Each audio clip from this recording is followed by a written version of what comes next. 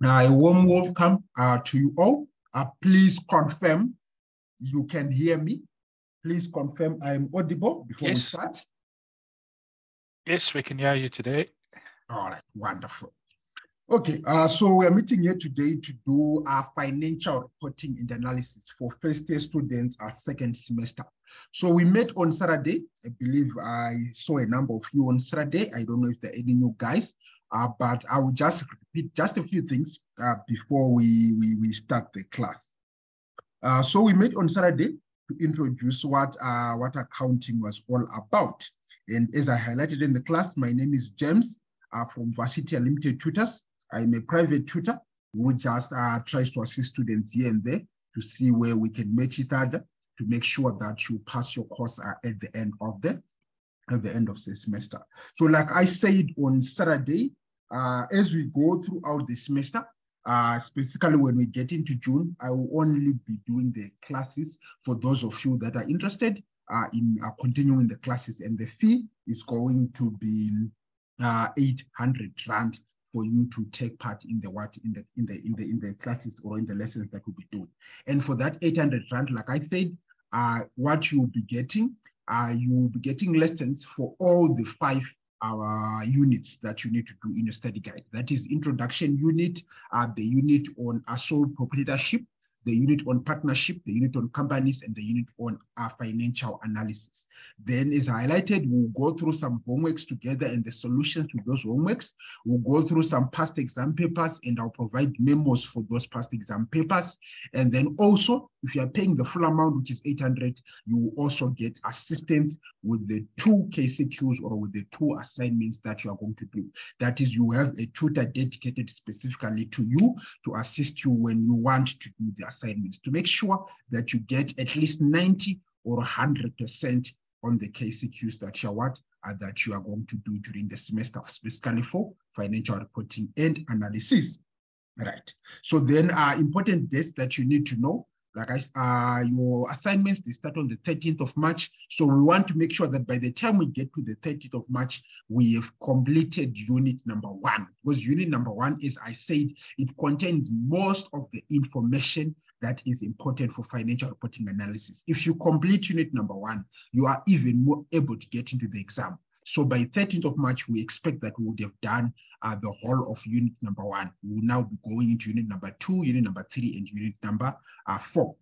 Then, as I highlighted, if there's any load shedding issues, I will be sending through a video recording of myself for what we're supposed to do on that specific day. Because, you know, there's that load shedding calendar, which can tell me if I know that I'm going to have load shedding during the class, I'll just do a recording instead and send it to you so that we don't miss any classes. I would like us to finish the syllabus as fast as possible so that we have more time to do revision and discussions and whatnot.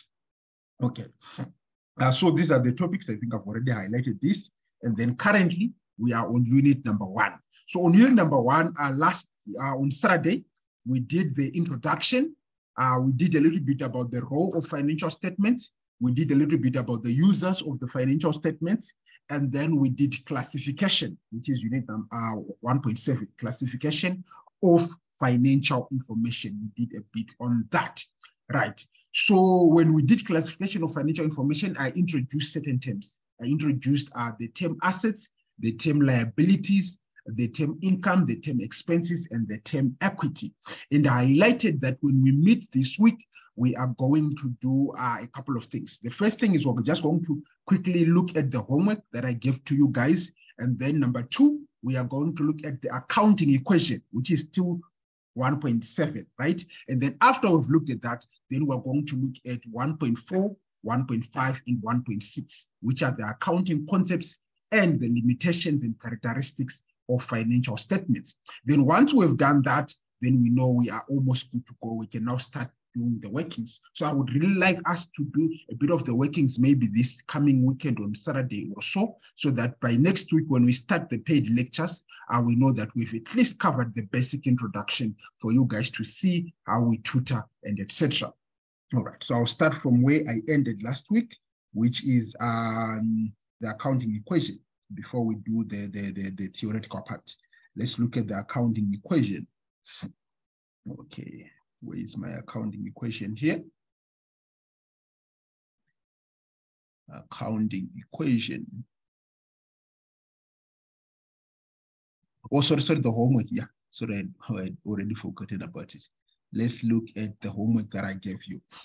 So yesterday, when we were doing classification of the accounting terms, when we're talking about assets, liabilities, and etc., I asked you guys to go through some of the asset examples that are given you, and to look at the solutions in terms of what is the description and whether it's classified as a non-current or a current asset, and what is the description, whether it's classified as a current or a non-current liability.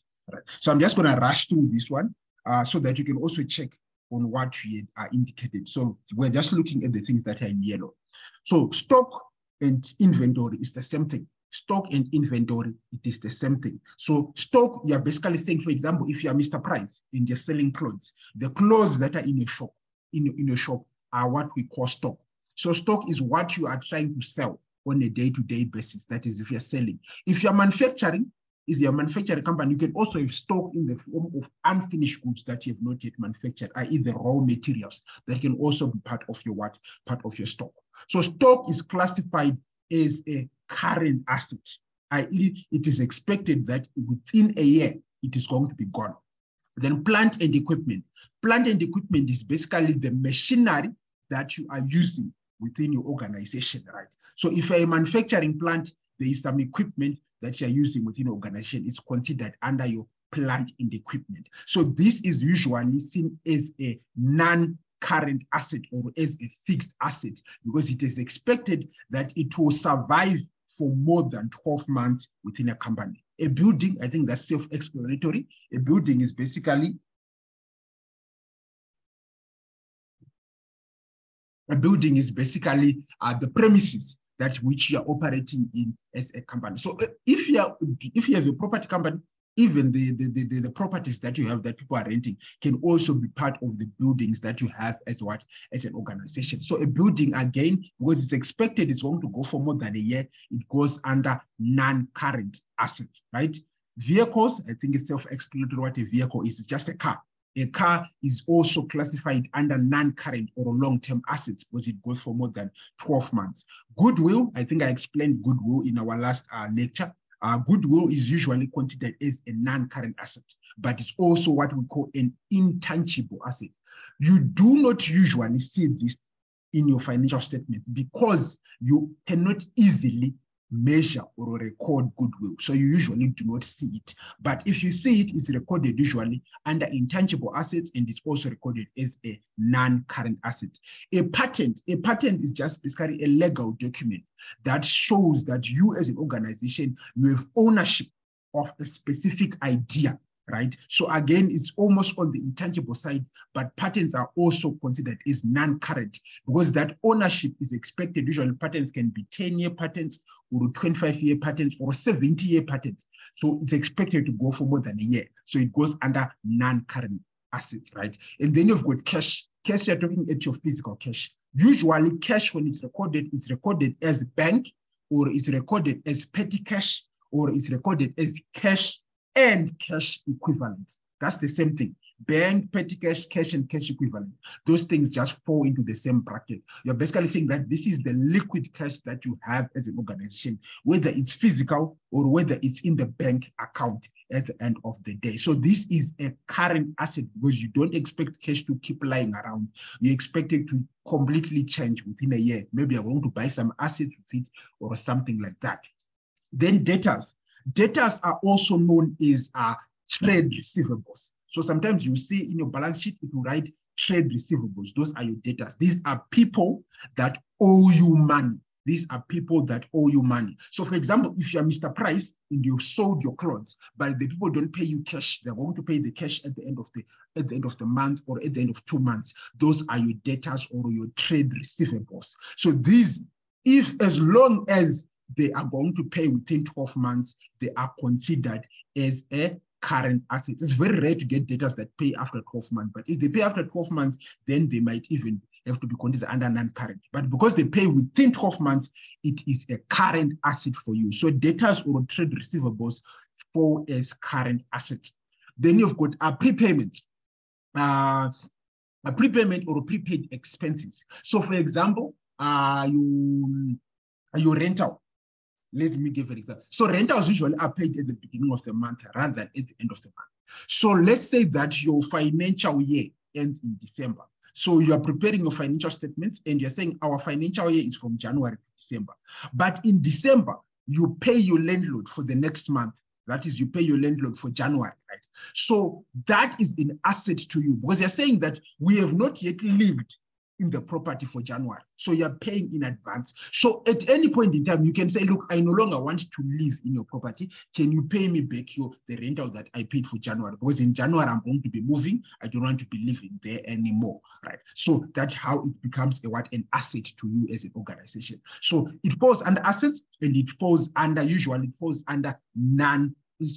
current assets because it's usually for the next month, usually preparing for next month or 2 months or 3 months. So usually insurance, things like rentals, they usually fall under prepayment or prepaid accounts and whatnot.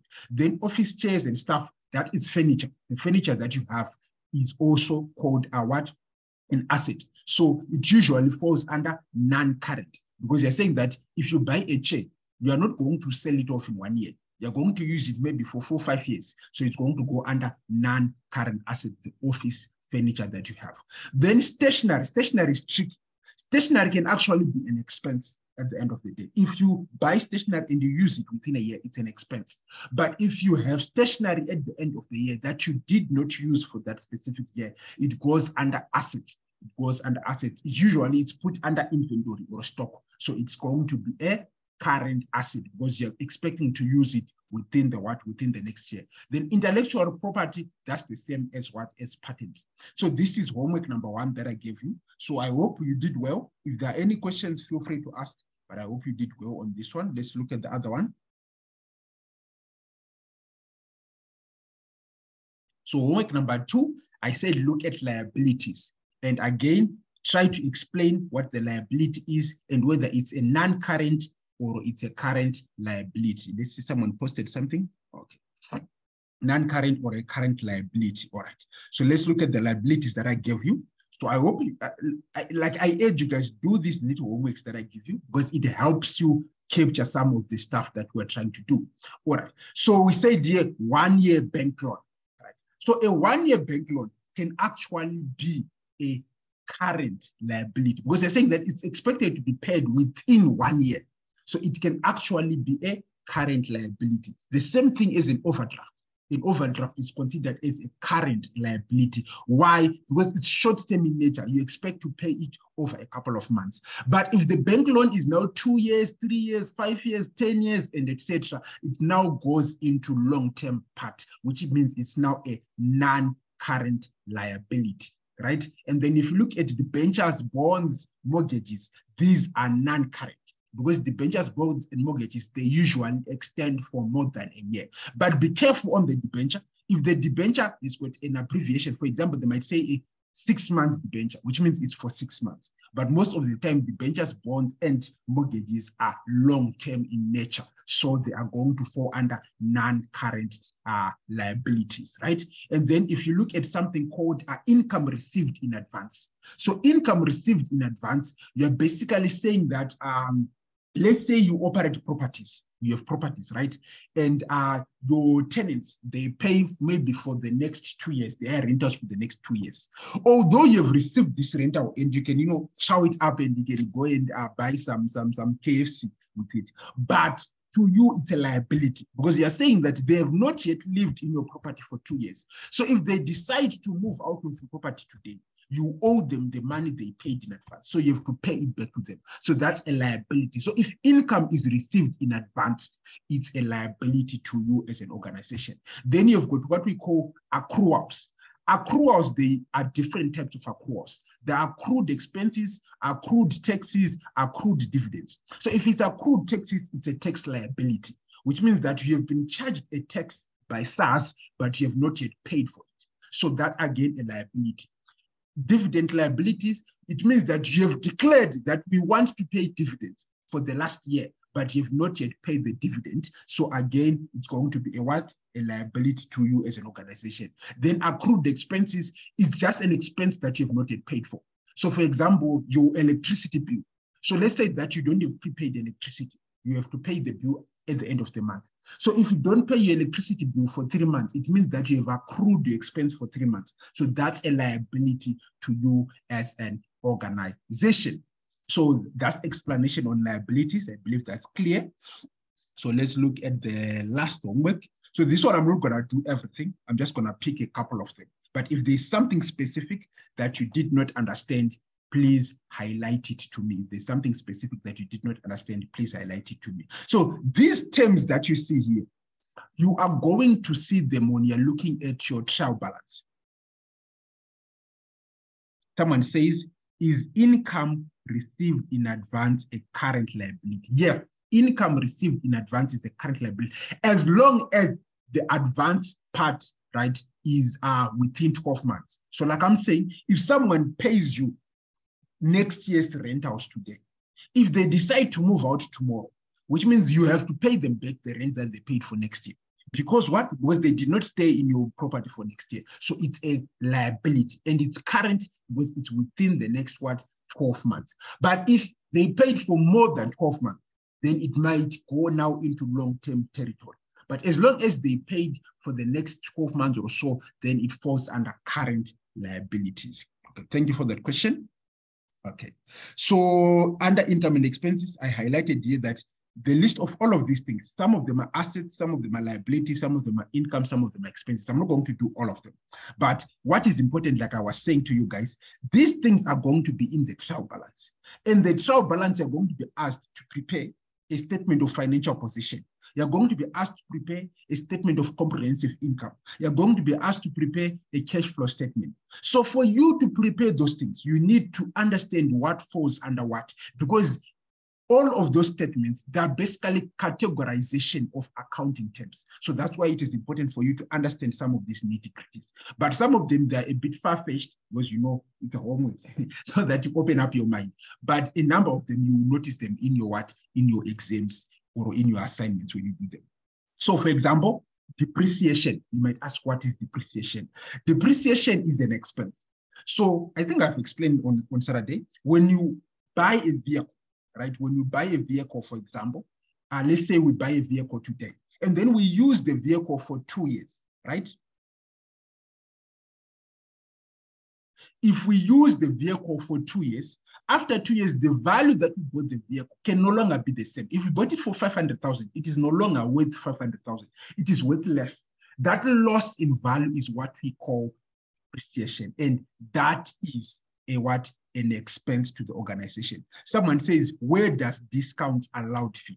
So discounts allowed is an income to the organization. So if you are buying something and you're offered a discount, if you're buying something and you're offered a discount, that falls under your incomes. So you will notice when we do the statement of comprehensive income, we're going to have a side, we're going to say sales, and then after sales, we're going to say other income. So that is where discount allowed will fit in. It's actually an income because you're saying that you should have been expensed, but you're getting your money back at the what? At the end of the day, right? So that's what someone says, is video recording on? Yes, we are recording the lecture. So that's our discounts allowed. So let's see what else can we pick up here that I think might be problematic to you guys.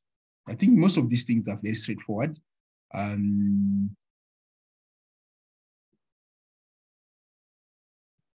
let's see, rent paid, dividends, interest paid, marketing costs. All right, let me just run down.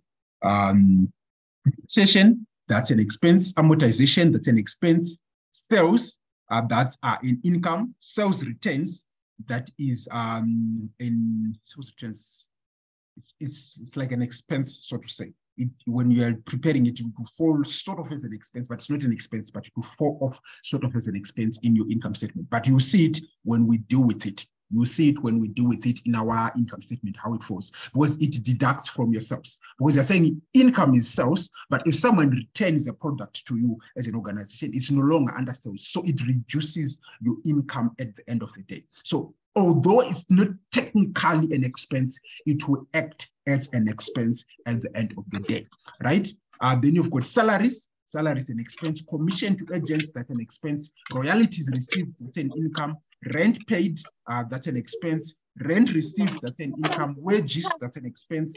Dividend received, that is an income. Dividends paid, that's an expense. Interest received, that is an income. Interest paid, that's an expense. I think these things are very straightforward. Let's see. Bad debts. Let's talk about bad debts, maybe. Bad debts. So when you're operating an organization, you're going to lend people products, right? So someone comes into your shop, they take a product and they say, I'll pay at the end of the month. Like, you remember the Mr. Price example that I was giving you. They say they'll pay at the end of the month, right? So what happens if they do not pay? Which means that you were supposed, you had recorded sales as an income, right? But you're no longer going to get those sales. So that is now an expense to you as an organization. If someone does not pay you, that's an expense to you as an organization. Although it was an asset at a certain point in time because it was a debtor or it was a trade receivable, but because they've chosen not to pay you as an organization, it then becomes an expense to you. So that's what bad debt is, yeah? Then loss on sale of assets. Loss on sale of assets, these ones are a bit tricky now. Loss on sale of assets is an expense. But what happens now is when you have an asset, right? For example, a vehicle. Remember, we said the vehicle is an asset because we are saying you're not in the business of selling cars, but you're in the business of maybe deliver or something, and you're using your vehicles for delivery, whatnot. And you decide, no, we want to buy new delivery vehicles. Let's sell the old ones. So you can either sell them at a profit or you can either sell them at a loss. We'll do some examples in the future of how it becomes a profit or a loss. But if you sell them at a loss, you have to expense it. If you sell them at a profit, it becomes an income to you as an organization, right? So that's that one. And then there's provision for bad debts. Remember, we talked about bad debts, and then we're talking about provision for bad debts. So this one is different from bad debts. It's the same principle, but it's slightly different. And I see people get confused usually when they do with provision for bad debts. So a bad debt, we are saying someone is not going to pay you the money. But provision for bad debts, we are saying that you think that the person might not pay you. They might pay, they might not pay. You don't know, but you suspect that they might not pay you. But bad debts, they actually have not paid you. You know that you're never going to get your money back. That's bad debts. So if you know you're never going to get your money back, it's an expense. But provision for bad debts, the actual account for provision for bad debts reduces your assets at the end of the day. But if it increases or if it decreases, it then becomes an income or an expense. So an increase in the provision for bad debts, where we are saying provision for bad debts is we are assuming that someone, let's say all of your accounts, and you've got 10 people that owe you 10,000 rand, right? You've got 10 people that owe you 10,000 rand. And they're saying that out of these 10 people that owe me 10,000 rand, there is this guy that I suspect that owes me 1,000. That I don't think that person is going to pay me back my money. So in order for you, we were going to talk about accounting concepts. So in order for you to do what is proper in your books, you're going to say, you know what? Let me not record this person that owes me 1,000 rand because I suspect that they might not pay me back. So if that increases, next year it becomes 2,000. That's an expense to you. If it reduces, next year it becomes 500. That's an income to you. You will see when we do the examples how practical it becomes. But what you need to know is an increase in provision for bad debts is an expense, whereas a decrease in the provision for bad debts is an income. But the account itself, the provision for bad debts account, that does not fall under income or expenses. It actually subtracts from our assets at the end of the day. But don't worry if you didn't understand it, we'll do examples in the future when we do the workings. All right. So I think maybe those are the key ones. The rest of them, the ones are from gains and whatnot. These ones, your lecturer does not usually ask them, but for your own information, get some time to work through them. I'm sure they will be of great assistance to you. All right. So that's it with the homeworks that I gave you. So now let's go to accounting equation. Okay, where is my accounting equation here? Just want to do the accounting equation first, and then we can do the concepts. All right, accounting equation.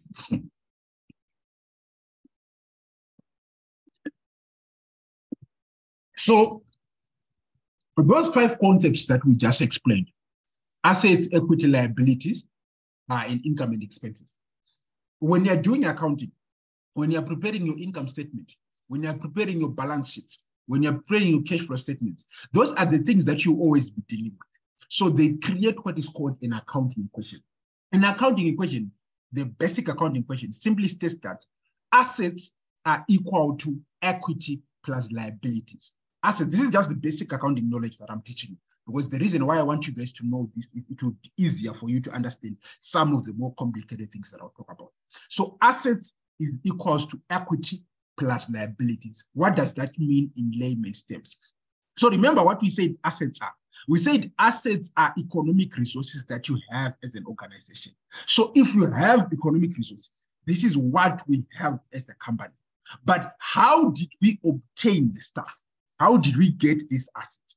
That is where we're saying assets is equal to equity plus liability. So it's basically what we have is equals to how did we buy it? So let's say that my asset is a house, right? My asset is a house. That's what my asset is. If I bought the house using my own cash, that is equity. Remember what we said equity is. Equity represents the owner's interest. So if I bought the house using my own cash, that is equity.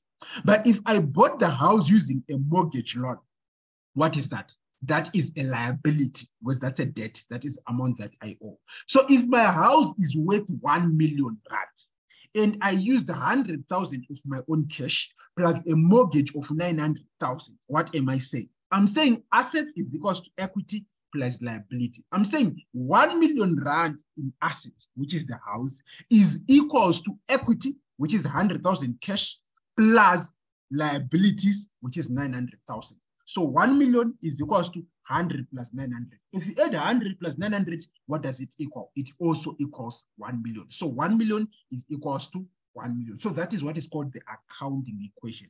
At a certain point in time, you will learn of what is called double entry. So this is how double entry is created in accounting. We're saying that at both sides, everything should be equal. The asset should always be equal to how did I obtain the assets. I cannot have more or less of one thing. Right? I cannot have more or less of one thing. So someone might ask, what if, let's give an example. Someone might ask here, let me do this, just to show you what I mean. So someone might ask, what if after I had put 100,000 in cash and I'd taken a bank loan for 900,000, what if when I bought the house, they gave me a discount and said, oh no, you can buy the house for 950,000. The equation is no longer equal, because I have got equity 100,000 and I have a loan 900,000, but the house I bought it for 950,000. It's still equal, but let me show you how it is equal. Remember assets. How many assets do I now have? I now have 950,000 in assets, which is the what? Which is the house. But because I bought the house for 950,000, I still have got 50,000 cash, which I have left. So I have 50,000 cash as an asset also. Remember, we said cash is an asset, right? Which is now equal to the 100,000 that I contributed plus the 900,000 that was what? That was contributed by the bank, which is the what? Which is the mortgage. So whatever you're going to do, assets will always be equal to equity plus liabilities. So as an organization, as you operate, as you buy certain things, they are going to affect this accounting equation that we're talking about. So as they affect this accounting equation, at the end of the day, it will always be equal. It will always be equal at the end of the day, right? So let's see what I mean when I say it's always going to be equal, right? So let's go through a couple of things here. I just want you to show you how it will always be equal, right? So the first thing we said, we've got an asset, which is a house, is equals to equity, which is what I contributed towards buying the house, and the liability, which is the loan that I got from FNB to buy the house. So I've opened a property company, right? I've opened a property company. I want to buy and sell properties, right? So the first thing that I do in my property company, right? I'm going to put an advert to sell the house because it's a property company. I want to sell the house. So I'm going to put an advert to sell the house, right? So when I put an advert to sell the house, what is going to happen to me, right? So what is going to happen is I have to pay for the advert, correct? I have to pay for the advert. So I have to pay how much for the advert? I have to pay 1,000 for the advert, right? So if I have to pay 1,000 for the advert, and remember, I've taken all of the money that I had, right, and put it to the house, which means I'm now introducing new cash into the business. So if I am introducing new cash into the business, I am simply saying I have got what?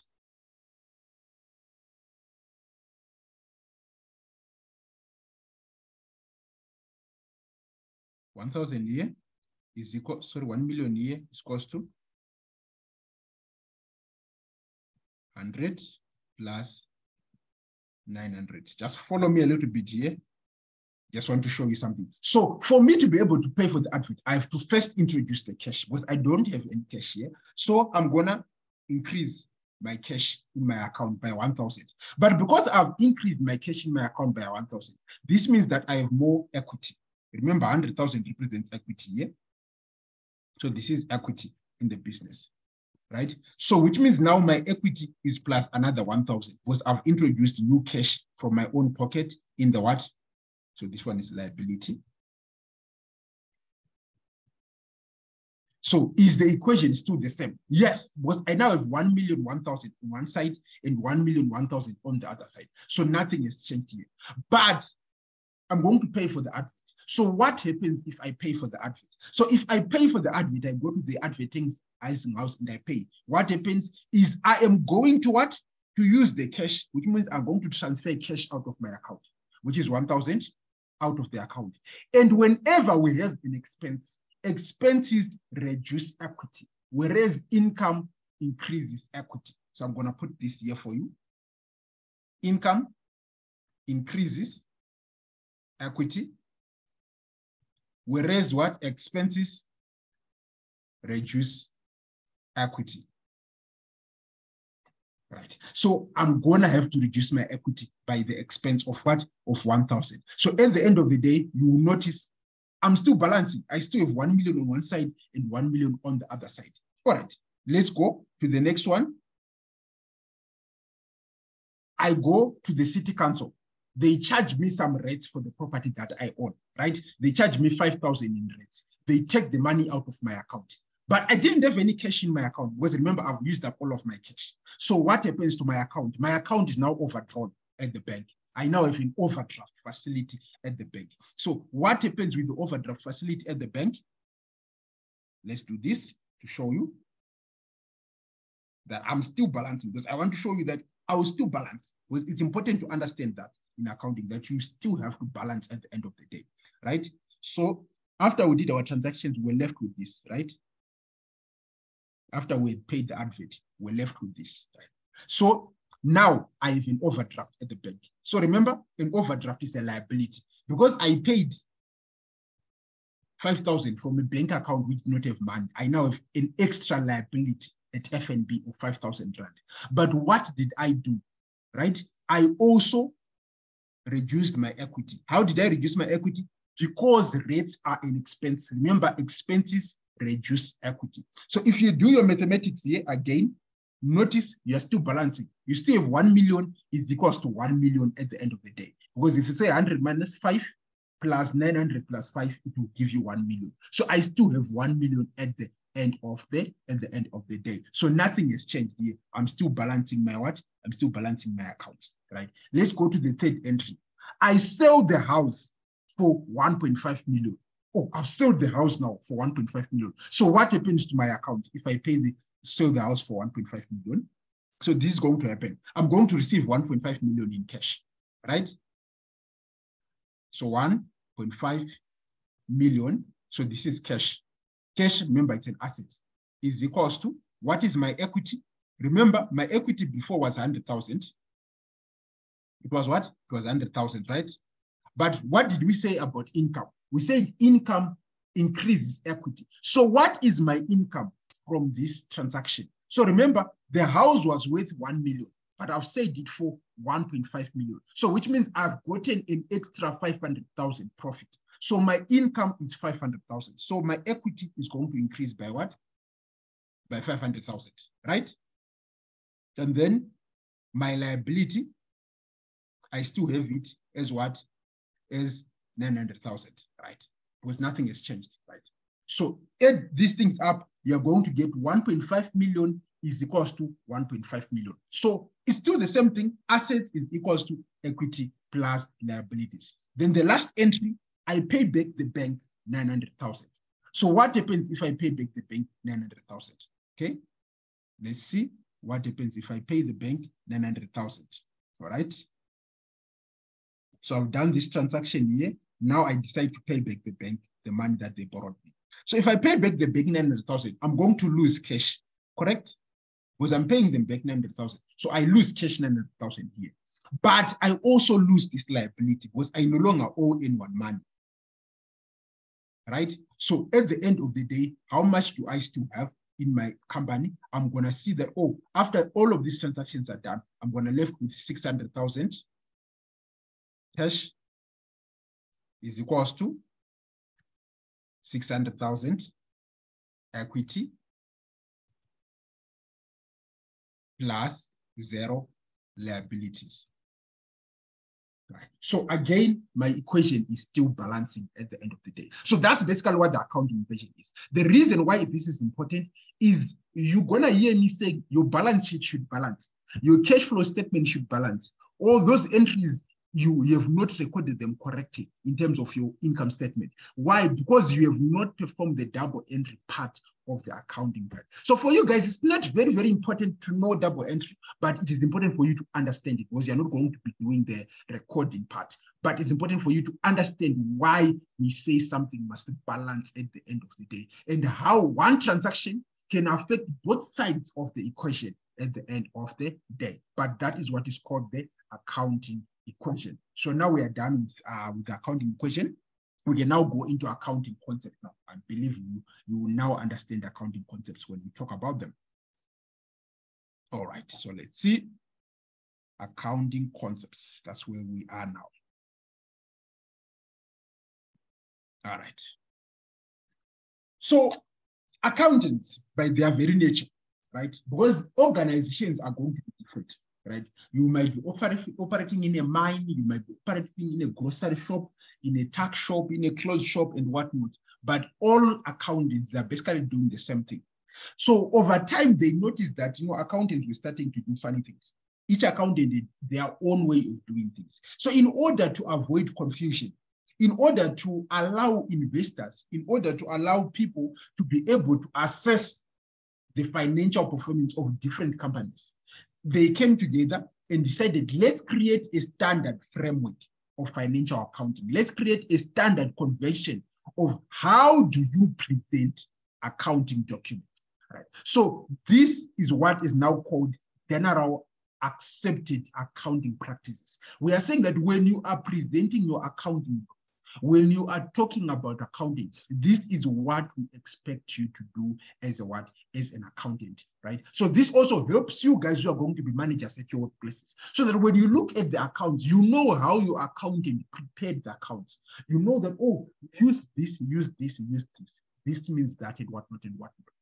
So that's basically it. So there is, in South Africa, there's what is called SAICA, which is just basically the governing body of the accountants in South Africa. But internationally, we talk about what we call IFRS, which is International Financial Reporting Standards. There are many of them, but we are not going to go deep into that. That's not important.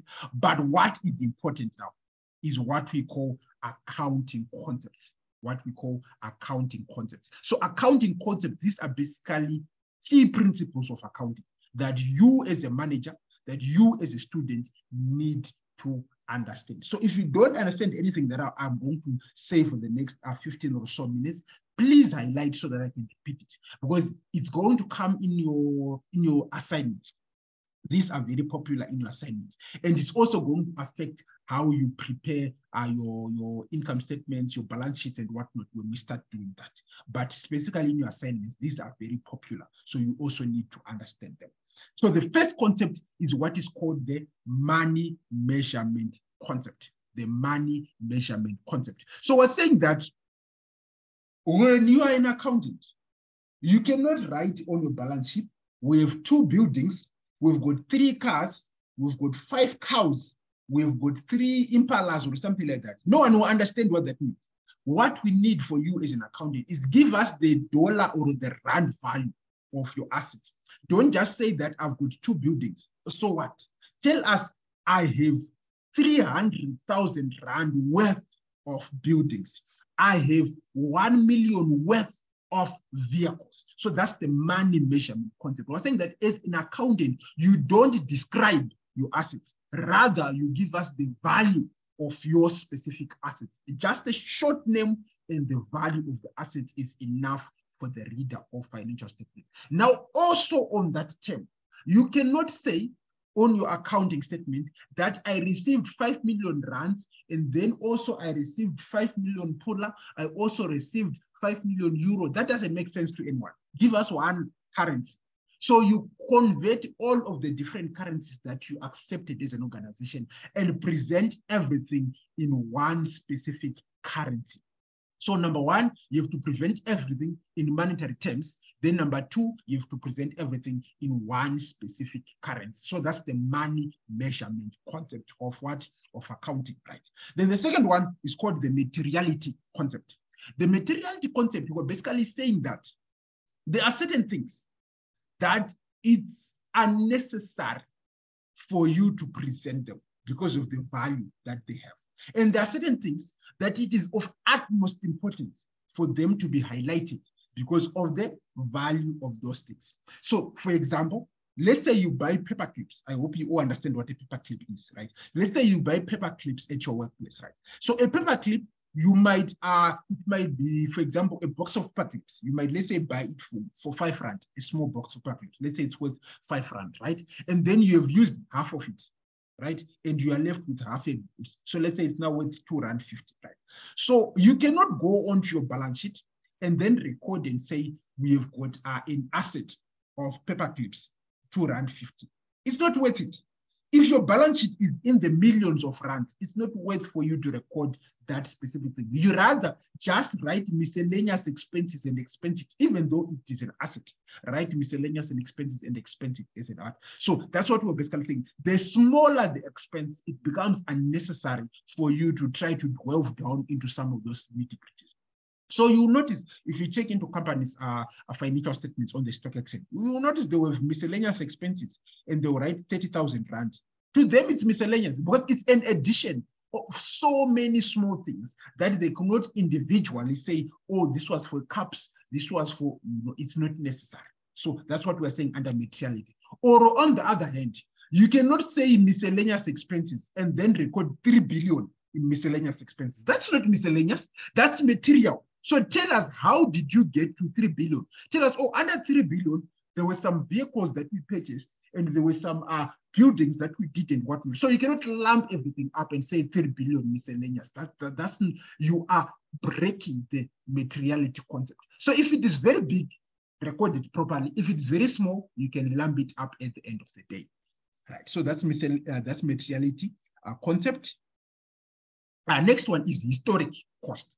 So this one is one of those things that if you're not an accountant, you might really ask, are you guys serious? Because when we're doing accounting, we record things at the historic cost. So for example, if you've got a building that you bought, let's say in the year 2000, right? You bought a building in the year 2000 and you bought it for, let's say it's a flat, you bought it for 100,000 rand. At that time, 100,000 rand was worth a lot, right? So you bought 100,000 rand. So you record it in your financial statements as building 100,000 rand. That's the value of the building until you sell it. So in 2002, right now, that building will be written as building 100,000 rand. Of course, if over time you might make certain adjustments, but normally you record it at the historic costs and then you make the adjustments later. You record it at the historic cost. Although the building right now might now be worth 3 million, you will record it at the historic cost unless something has happened that has resulted in you wanting to revalue the building or something like that. But in accounting, all assets are recorded at their original historic cost, i.e. the cost at which they were purchased at the beginning of the what? Of your business or whatever it was. So that's the historic cost concept. So you notice we will say in our balance sheet, we've got our cost of the asset, and then you say depreciation, and then whatnot. But there is, just to make sure that you don't get confused, there is also, for those that are going to do pure accounting, we're going to talk about revaluation of assets and whatnot. But for everyone else, just know this historic cost, right? We'll go to the next one, double entry concept. So this is accounting equation, what I was talking about. So we say for every entry that you do, so for every debit, there is going to be a credit entry, right? So let me show you something here. Just bear with me. Let me show you something here. Let's see, what do I want to do here? Let's give me a whiteboard. I just want you to understand what debit and credit means, so that you understand what I mean when I say debit, credit.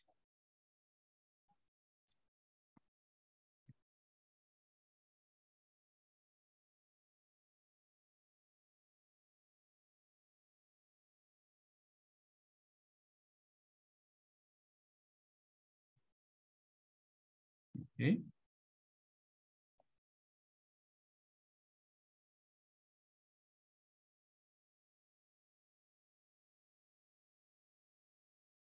All right, let's not use this one. I confuse people. Let me use, all right, it's fine, bank.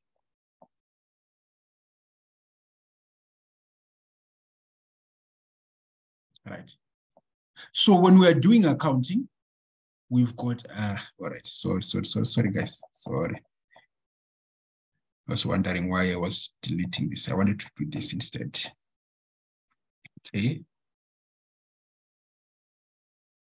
All right, like this. So these are called T accounts when you're doing accounting. For you guys, it's not going to be important because you're not going to do T accounts that much, but you might see them in your KCQ. You might see one or two things in your KCQ to do with T accounts. But it will help us explain what are debits and what are credits, right? So we've got our bank here, right? And then we've got our asset here. So let's say this is a car, vehicle expense account, vehicle account. Right. So in accounting, everything that you have is recorded in what is called a T account, right? So T account are sometimes when you do deep accounting, we call them journals and whatnot. But for the purposes of this, let's just call them T accounts, right? So you record them in an account. So each account, it has got what is called a debit side, and it is what is called a credit side. So debit, we usually represent it with DR. Credit, we usually represent it with CR, right? So each account has got a debit side and a credit side, right? Debit side, the DR represents debit, CR represents credit. So what we mean when we say double entry, we are saying that for each transaction, it will be recorded twice. Each transaction is going to be recorded twice within the what? Within the organization. Each transaction is going to be recorded twice, right? Within the organization, right? All right. So, for example, if you get money that comes into the what? If let's say you've got 1,000 in your bank, let's say that this is where you started. Let's say this is your opening balance, right? Opening balance, balance brought down, right? And let's say that you've got what? 1,000, right? That's what you have at the beginning of the year, right? So if you have 1,000 in your bank account, right? And then you decide, right, that I am going to buy a vehicle.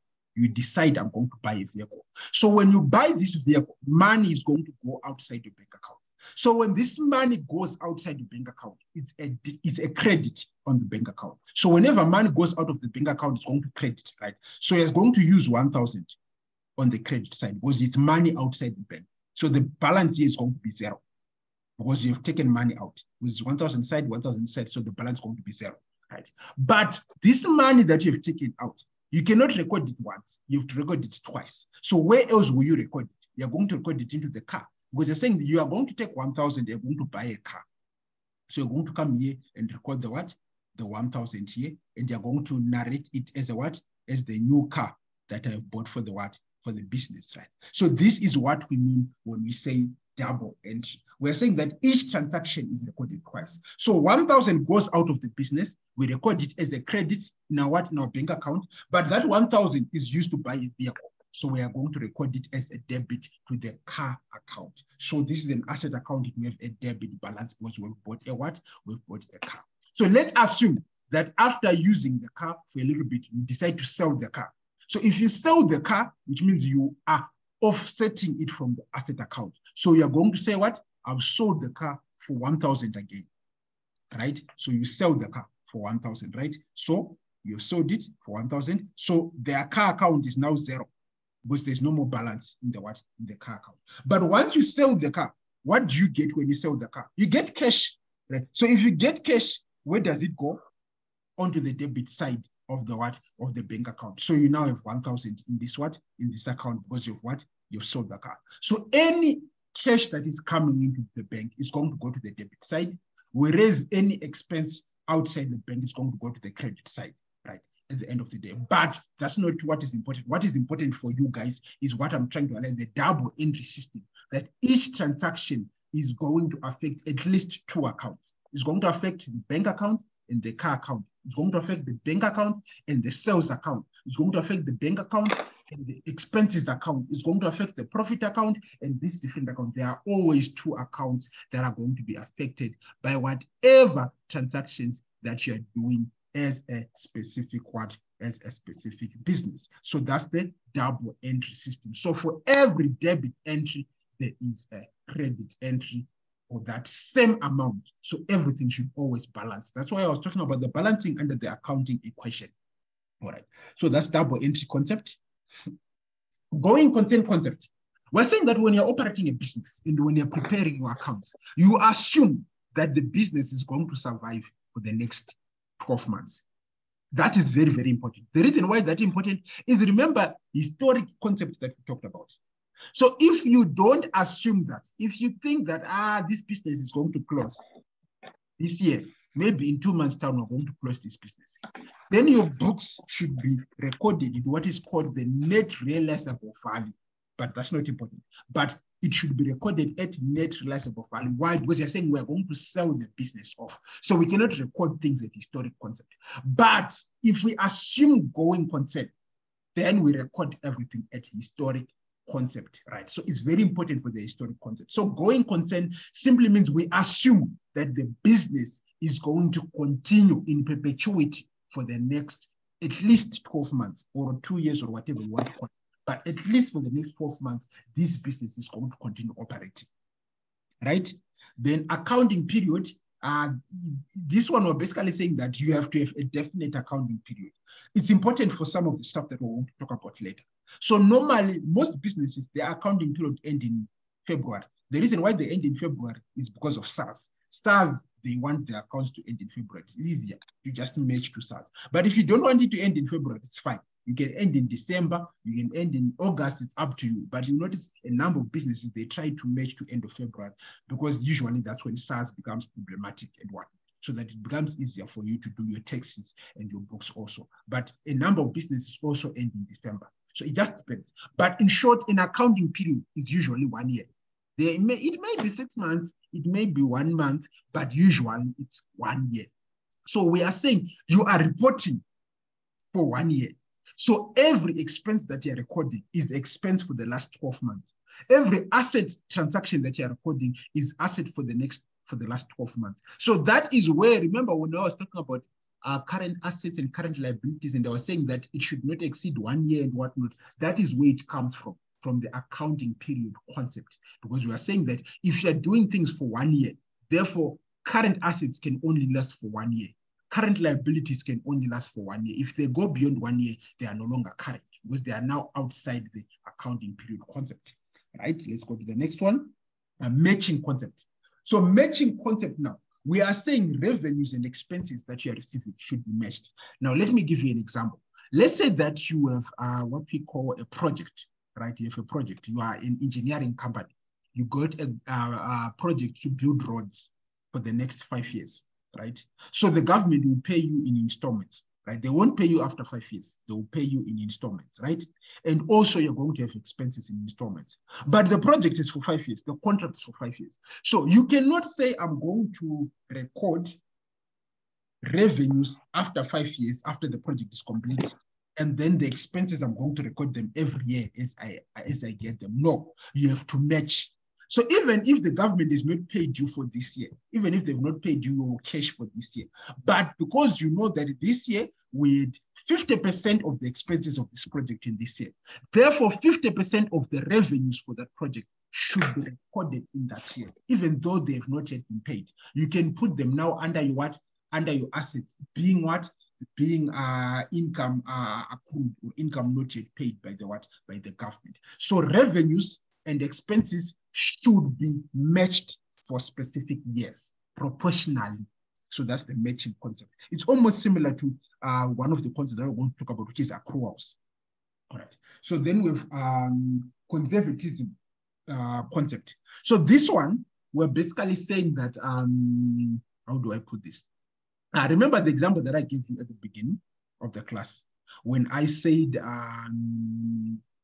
you assume that someone is not going to pay you money, that 10,000, people owe you 10,000 rand, but you know that someone is not going to pay me my 1,000. So that's conservatism. So you cannot record the 10,000 and say, oh, people owe me 10,000 when you know very well that there's a guy who will not pay you 1,000. So you have to remove the guy who will not pay you 1,000. You're being conservative. Right? So it's the same thing in accounting. You always underestimate your profits and overestimate your expenses. So if you're looking at your car, if you're, I don't want to use this example because it's going to change something about the historic concept. Let me try something different. If you want to value something in a business, right? Your stock, for example, your stationery, your stock at the end of the year, your inventory. If you think that it's worth less, then record the less value. Don't record the higher value. If you think it's worth less, record the less value. Don't record the higher value. So when you're doing your asset valuations, you record the lower values. When you're doing your profit valuations, you record the lower values. But when you're doing your expense valuations, you record the higher expenses at the end of the day. So that's conservative. You have to be conservative in your estimates that you make in your business. So whenever you're applying estimates, you have to be conservative with your estimates. Specifically, that's why you have provision for bad debts, because you are thinking that someone will not pay you. So you are going to say, no, let's not record this at the end of the day. All right. Realization principle.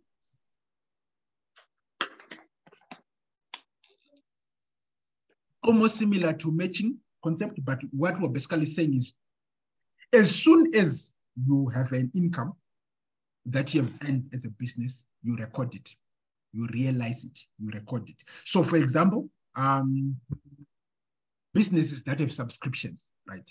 So a subscription is an income, but a subscription might not be paid, but someone subscribed. So if I subscribe for a service and I promise the service that I'm going to be paying a DSTV for the next 12 months, I've subscribed for DSTV, right? They've earned an income, so they should realize that they have an income in the form of subscriptions, regardless of whether I've paid or not, right?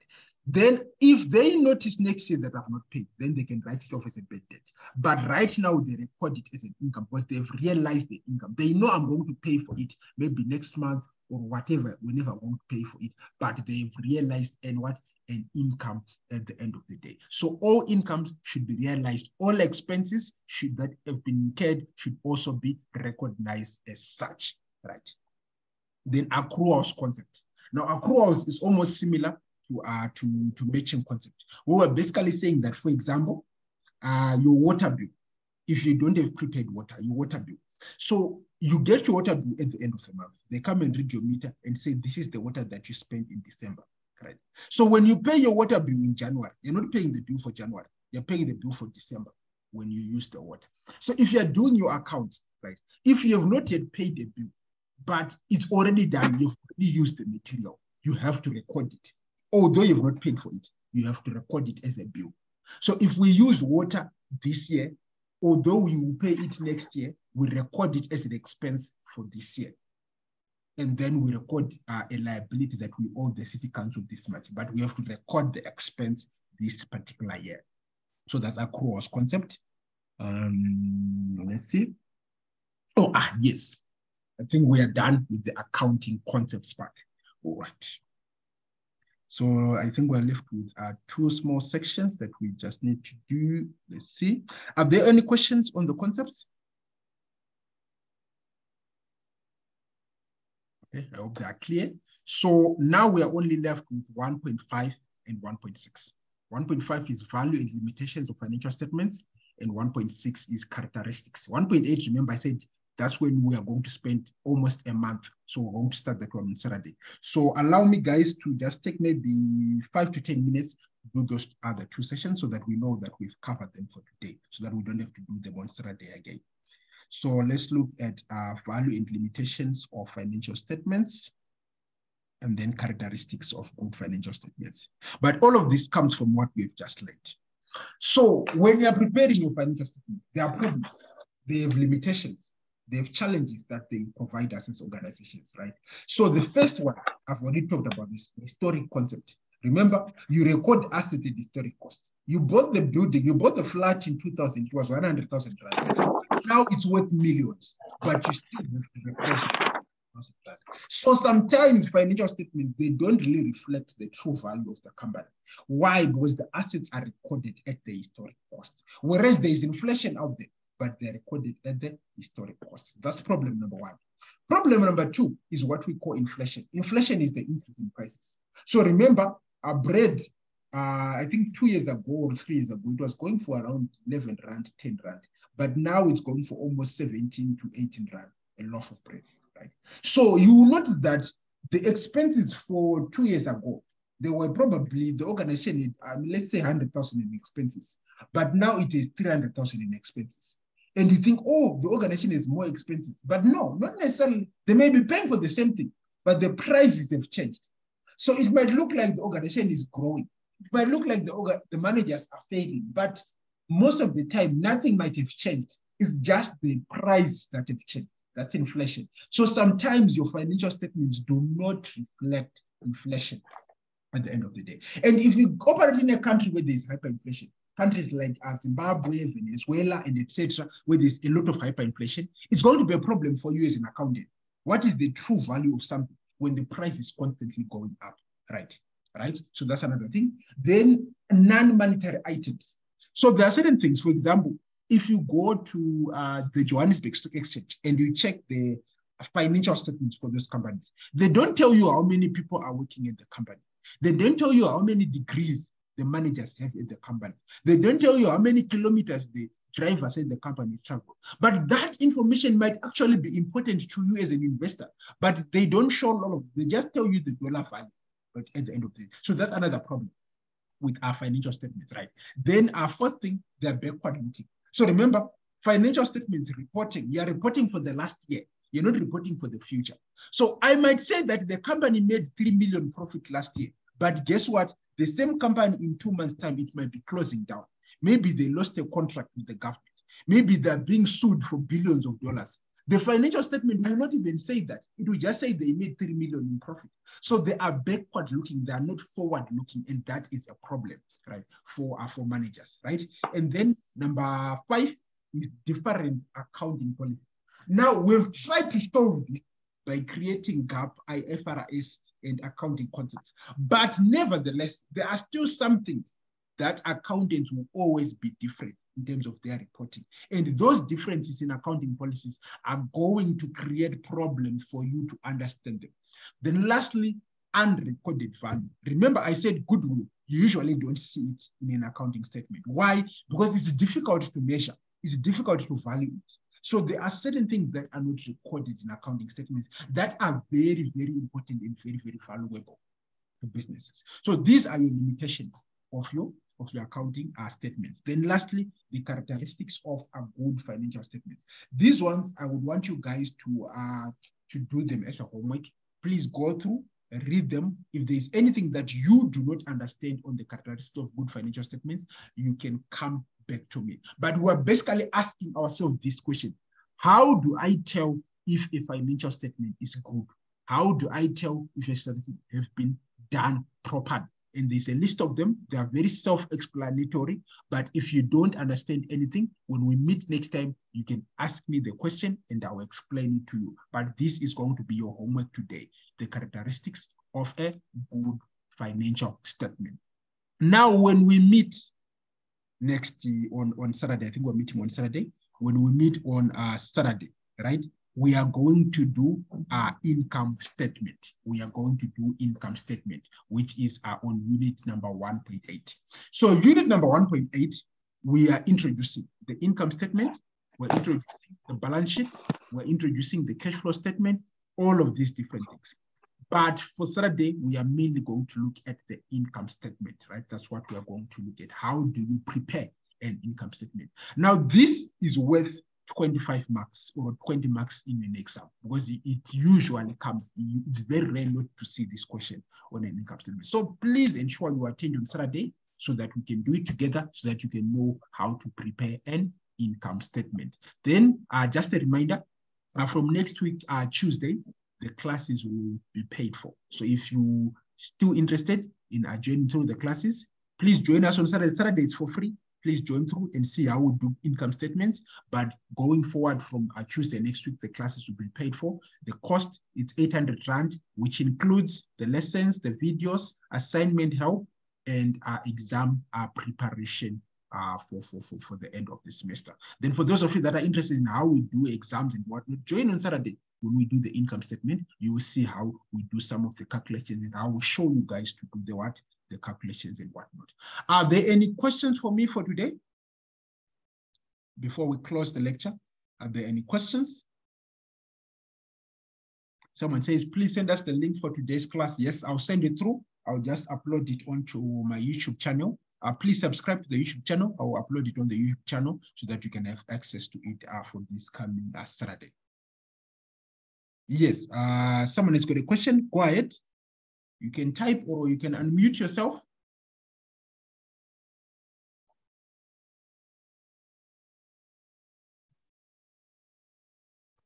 Lati? Hi, Jasper. Hi, can you hear me? Yes, I can hear you. Okay. I just want to find out with regards to when you when you do the calculation of a work. It's on. Oh yeah. It's when you calculate someone's financial position, right? Yes. Okay. For an example, it needs you to list all the possessions of an individual and then you minus the debtors, right? So you can get the worth of an individual. In a way, I'll explain, but continue with the question. In a way, yes, yeah. You're correct, but a bit more complicated than that, yes.